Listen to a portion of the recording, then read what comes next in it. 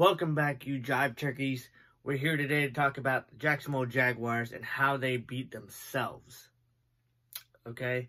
A lot of people would not think that. They would be like, oh, they didn't beat themselves. The Kansas City Chiefs just beat them. Well, no. They won the turnover battle. And they won it early. With an interception, 2 forced fumbles. I mean, they played lights out on the defensive side.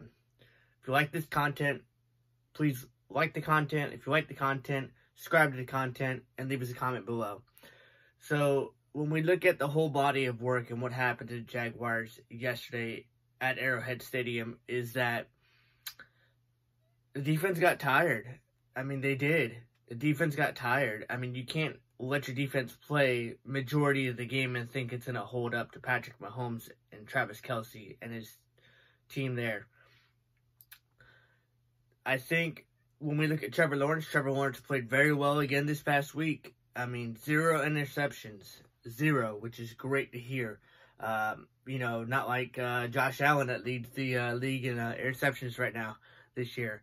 So if we look at Trevor Lawrence, and we look at what I think isn't being talked about, which is Zay Jones. Zay Jones played amazing this week, and I think he's probably one of the underestimated players that Jacksonville picked up next to Christian Kirk. Christian Kirk is balling out. I mean, that guy is playing. I mean, which is great.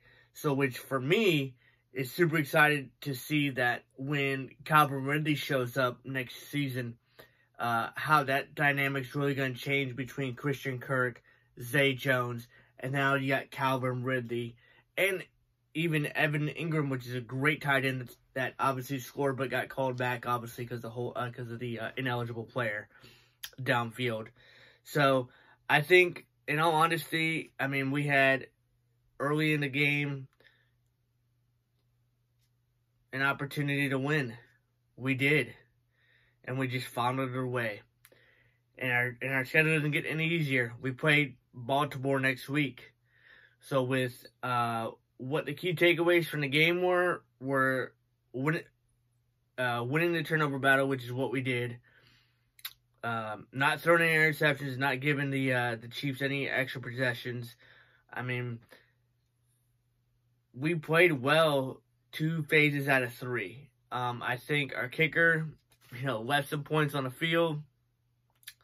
Some penalties cost us some points.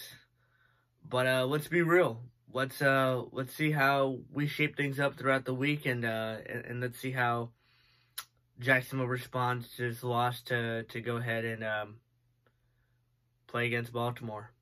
If you like this content, please like, subscribe, and share with your friends, and let's make a difference.